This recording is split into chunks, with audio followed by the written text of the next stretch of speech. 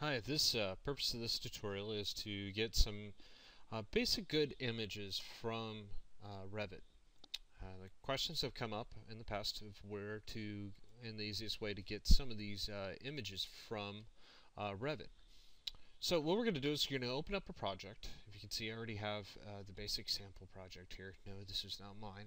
But I thought I'd open this up because it's got some good details and it's a good example of what a student project might be. Alright, if you can see that I've got a inventory of different views all through, and they've got section, detail views, renderings, so on and so forth. Now, with the purpose of this this tutorial, I'm going to go ahead and use the renderings that are already provided. If you don't have any renderings, I would suggest that you go ahead and make some renderings so you can get some good output JPEGs for your portfolio. If you haven't done so already, go ahead and start with renderings. If you have any questions on doing that, go ahead and there's different resources. There's going to be tutors. There's going to be, if you can remember from your notes, so on and so forth. But you want to have some renderings already done. Just because going to this next step, you're not going to have access to, and those renderings may take a while, and you might not have those as a selection. All right, so on with the show.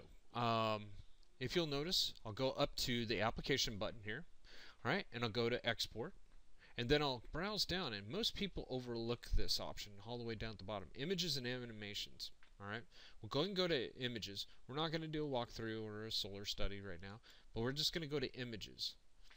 Now, what you want to do is browse to where you're going to output this to. And if you'll notice, I went ahead and I made a directory on the C drive. All right, I would suggest that you do it on your U drive. Use your U drive as much as possible. Don't use the C drive. All right, A, you might fill up the C drive, and B, your stuff won't get backed up. So use the U drive, create a folder if you like. I created a folder structure like this. There's project, Revit, and images.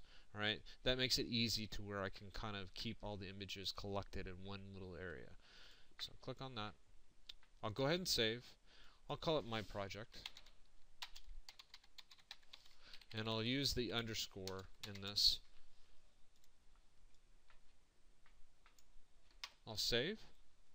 Now if you'll notice, forget this option right here. I'm not going to get into it. It's basically, it'll create a bunch of folders and whatnot. Kind of avoid this if you can. We'll scoot on down to selected views and sheets. We'll click that. And if you notice the Autodesk 360 is selected, we'll just go ahead and do it in session. Check none. Alright.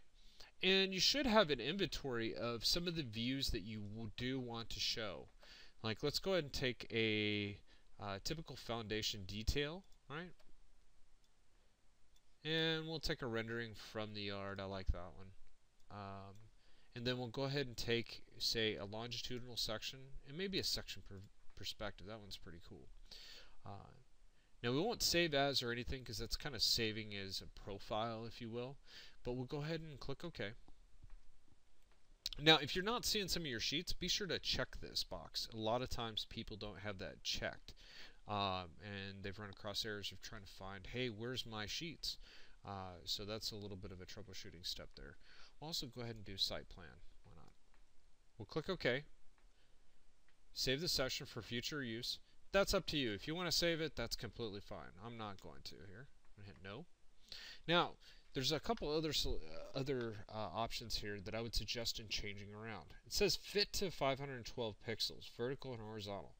Let's not kind of do that. Let's go ahead and let's go after image quality more than pixels. So what we'll do is we'll go to zoom 2, and we'll go to, let's go ahead and go to about 75 to about 100%. I'm going to go for 100% here. And then shaded views, we're going to go ahead and max that out. We're going to go lossless, non-shaded views, go to lossless, and then image, raster image quality. Alright, we're going to go up to about 300. You can go all the way to 600. It'll take some time. But if you're just doing like small little sectional views within your portfolio and you're going to have these smaller than a whole page, then I would suggest 300. If you're going to go for a whole page and you're going to do some nifty editing and detailing within Photoshop, then go 600. But for just little sectional small spots, I would do 300. We'll click OK. And if you can see, it's actually going through and it's printing down here at the bottom. All right, it's printing some of those to PDF. Now, if we go browse to our folder, and you'll notice in Revit, images, they'll start printing actually the JPEGs. Let's go ahead and take from the yard here. And if you notice, that's a pretty good image right there. We're actually kind of zoomed in a little bit there.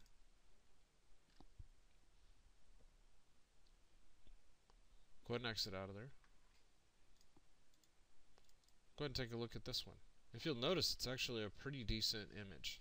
And this is at a full screen, so if you can imagine, this is going to be shrunk down a bit, especially for a portfolio. All right.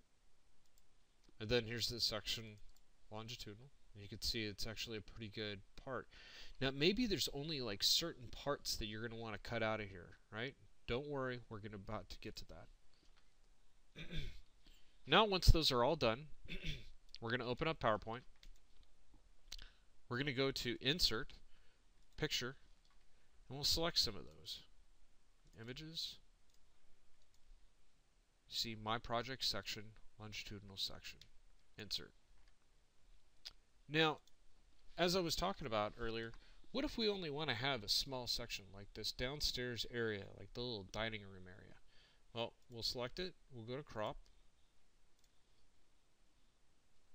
We'll size it on down. There, to there, to there. All done. Now, bring it up. If you can see, I've got a nice little sectional spot. Now, if you noticed, I zoomed out. Now, that's where it's real important that we get a little bit more DPI in there, okay? And it comes out as a decent picture. And that was a very small section, if you can imagine. All right. Now let's go ahead and add a few others there, just to kind of get an idea.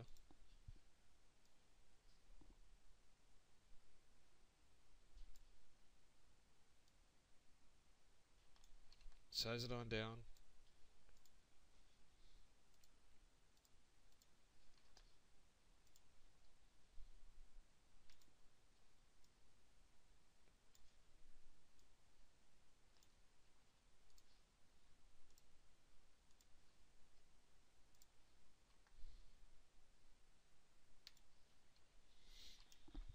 Now, as a small tip here, what I would do is some of your images that are a little bit bigger, what I would do is I would take and leave the larger areas that you want to have, where you're just sizing it down and scrunching it down like I'm doing here with these, and these smaller sectional spots that you want to have smaller pictures of, save those for those smaller areas, if you can see in comparison to these other pictures here.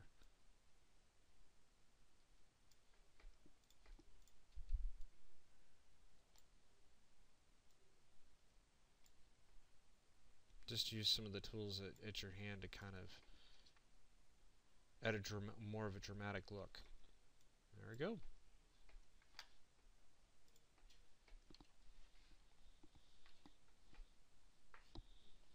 And this concludes the tutorial for Revit. Hope this helps, and be sure to give your tech support guys any kind of feedback of maybe some tips and tricks.